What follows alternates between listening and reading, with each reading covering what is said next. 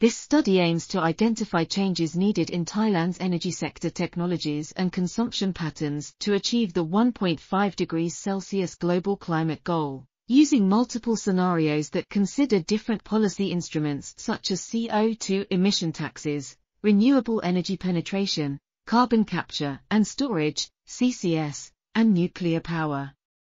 The AIM end-use model is used to quantify Thailand's 1.5 degrees Celsius climate goal, with results suggesting that CO2 emission taxes of bin $00 TCO2 would be a significant policy instrument to foster CO2 emission reduction.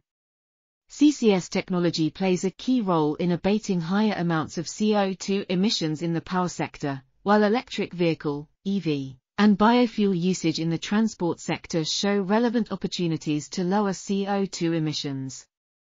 However, uncertainties remain regarding the adoption of CCS technology, costs of EV, and the reliability of renewable energy supply, which may impact the feasibility of achieving the 1.5 degrees Celsius climate target in Thailand.